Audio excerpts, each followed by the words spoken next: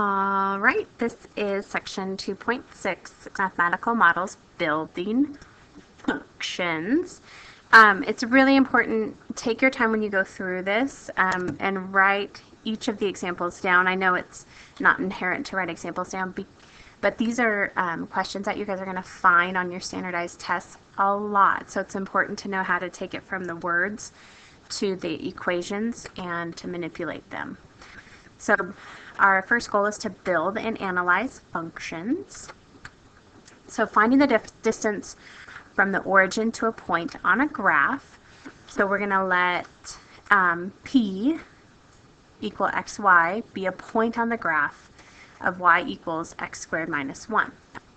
We're going to express the distance from P to the origin as a function of x. We're going to find distance if x equals 0, if x equals 1, if x equals root 2 over 2.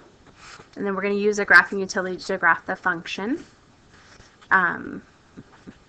d of x when x is greater than or equal to 0, rounding to 2 decimal places.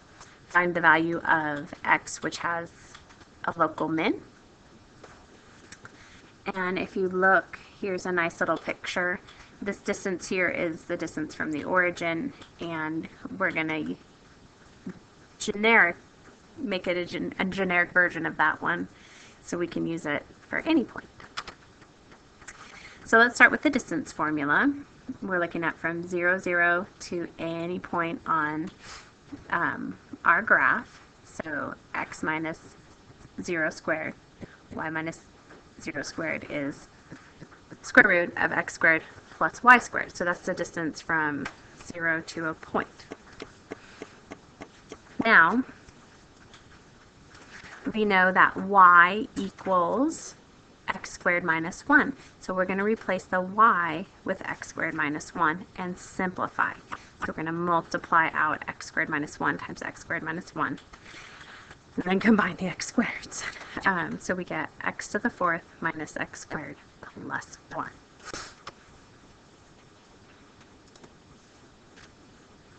So when we plug 0 in here, we get square root of 1, which is 1.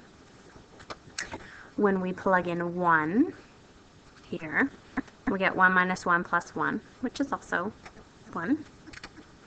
When we plug in root 2 over 2, plug them in here, we get root 3 over 2. So our function to find the distance is square root of x to the 4th minus x squared plus 1. We're going to use a graphing utility to find the local minimum.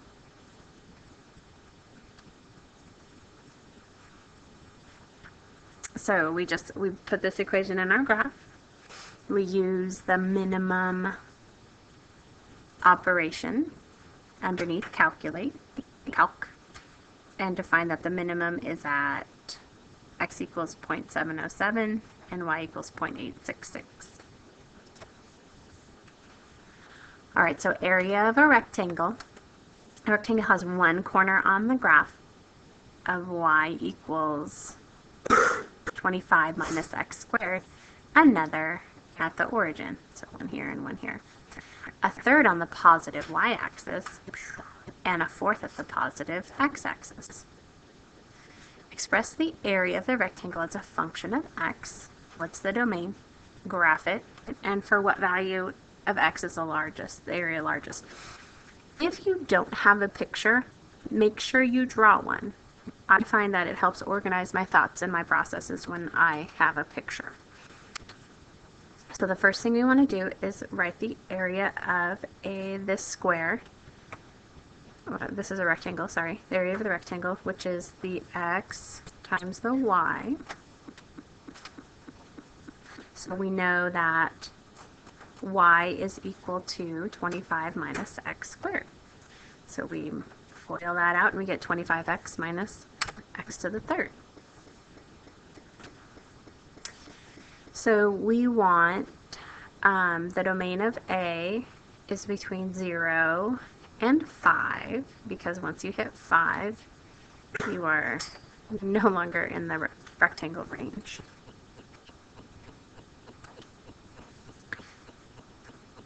So here's the graph of our area function. And then we find the max is at 2.886751. That'll make the area the largest, so right about here at 2.88. All right, making a playpen. A manufacturer of a children's playpen makes a square model that can be opened at one corner and attached at right angles to a wall or perhaps the side of a house.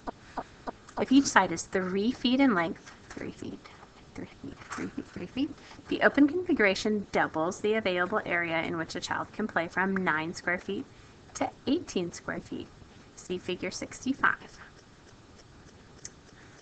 Now suppose we place hinges on the outer corners to allow for configuration as the one shown in figure 66. So little hinges right there. So now we can make a nice little pentagon. A says build a model that expresses the area of the configuration shown in figure 66 as a function of the distance x between the two parallel sides. This distance x. So we want area.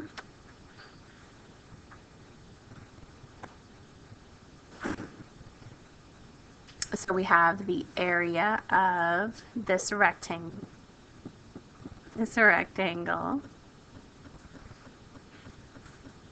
which is, all right, so this is where they're using Pythagorean theorem. H squared, they're taking this nice little right triangle.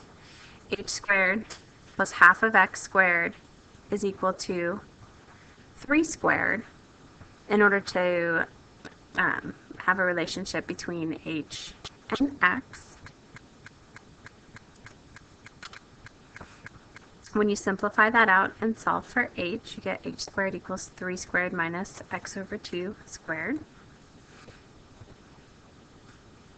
which is 9 minus x squared over 4. Or, if you have a common denominator, 36 over x squared divided by 4.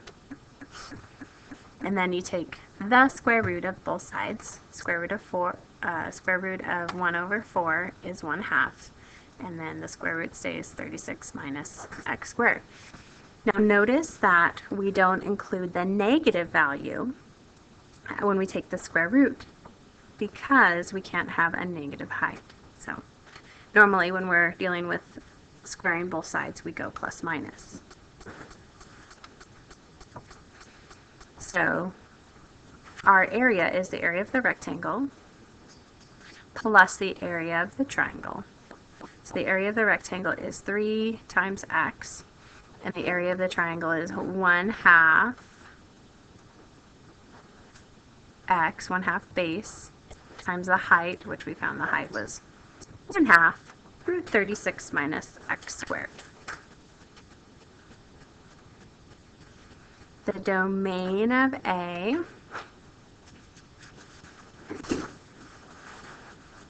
is anything that'll keep this under the root positive. So we want to set 36 minus x, anything greater than that value. And when we do that, we get x squared less than 36. So we need any of the numbers between -6, because -6 squared is 36, and +6. But can we have -6? No, we only can have positive values. So we combine this and the fact that we have to have positive values to put a domain together of 0 less than 6, x less than 6.